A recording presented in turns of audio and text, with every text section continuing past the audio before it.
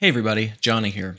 In this quick update video for the bulk asset tools, I want to show you a couple of new features that I've added, and I've put the new version out onto my Gumroad. So if you've already picked it up, go grab a new copy of it and install it. I think the updates that I've added are worth checking out. So let's jump right in. This will just be a quick one. So the first feature you're going to want to notice is that the commands are now in the right-click context menu. So you can get to all of them right here. The mover, changing the author, and the description are all the same, and so is add tag. But let's go ahead and add a tag to these selected assets. So I've added my test tag to these assets. Now let's say I wanted to add it to all of these assets.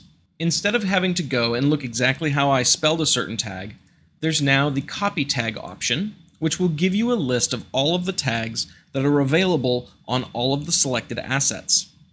You can then pick one and click OK, and it'll copy that to all of the selected assets. In a similar way, if you use the remove tag, it's just going to give you a list of all of the tags on the selected assets, and then you can just pick the one you want to remove, so you don't have to type it in at all. Another requested feature is the ability to clear an asset completely.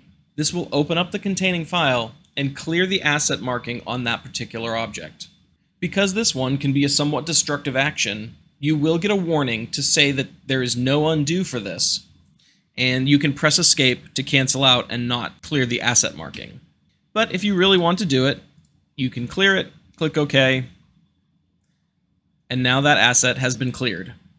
One final feature that's actually a behind-the-scenes feature is that the operations in bulk asset tools are now multi-threaded.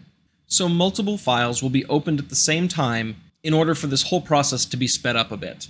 So those are the main changes in this version of bulk asset tools.